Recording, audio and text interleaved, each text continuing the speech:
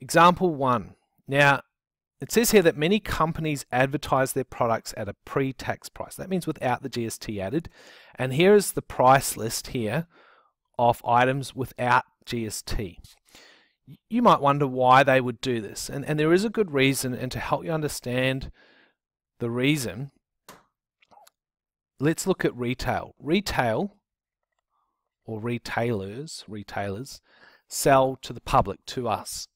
And whenever we buy from a retail shop, they give us their prices including GST.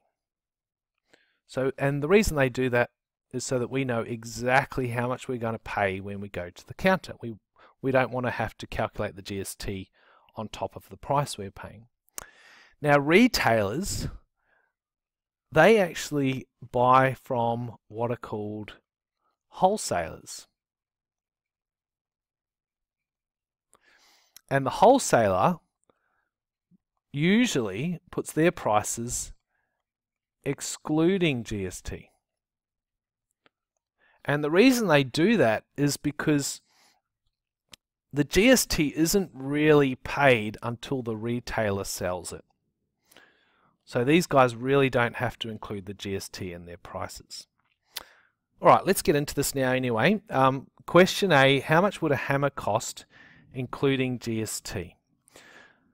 So we've learned the formula percentage divide 100 times amount, and we're just going to use that each time. It's very useful. So GST is 10%, so 10 divide 100 times the amount of the hammer, which is 18, will give you $1.80. Now the question wanted you to find the cost of the hammer including GST. So we know it costs $18 plus the GST of $1.80. So the hammer will cost $19.80 including GST. Alright, let's look at question B. How much would it cost to buy all 4 items including GST? So let's add them all up. $18 for the hammer, $127 for the drill, $9.50 for the tape measure, and $8.70 for the handsaw. So what do we get? 18 plus 127 plus $9.50 plus $8.70 comes to $163.20 altogether. $163.20.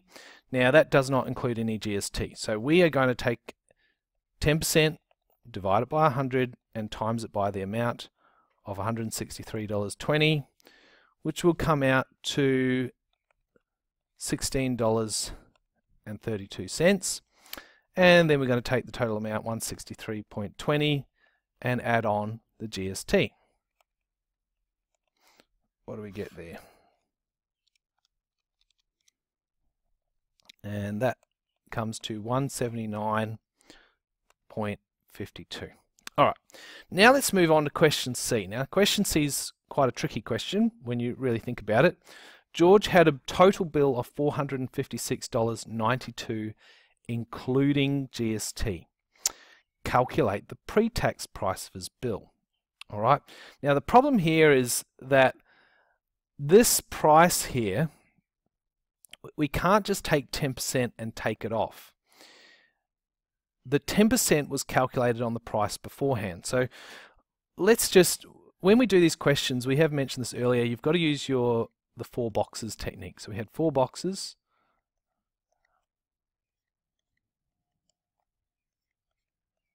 And in one of them, in this one, we're going to write the amount, 456.92. This was the amount including GST. We've got to find the amount excluding GST. So how are we going to do that? Well, what you need to remember is that when you include GST, you've got 110% of the price, 100% representing the original price and the extra 10% representing the GST. So if we can figure out what 100% of the price is, you will find the original amount before the GST was added. So how do we do that? There's a couple ways you can do it. And I think the best way is to go down. You could actually go to the left and you could work it out that way as well, but I think it'd be better to go down. And what you're going to do is you're going to think to yourself, what would I multiply 110 by to get 456.92? I can multiply it by some number. And the way to figure that out, I'll do it in red, is to go in the reverse direction and divide it. So we're going to go 456.92 and in the reverse direction divide by 110. And we'll see what we get. And we get not a very nice number, 4.153. I'm going to write it all down. I think it is important. 153.818.182, which is what we are timesing by, 4.153.818.182. Barely fit it in there. That's our number. And test it out. Go 110, multiply it by that number, and see that you get 456.92. And we've learned with our 4 boxes rule that we times both of them by the same amount.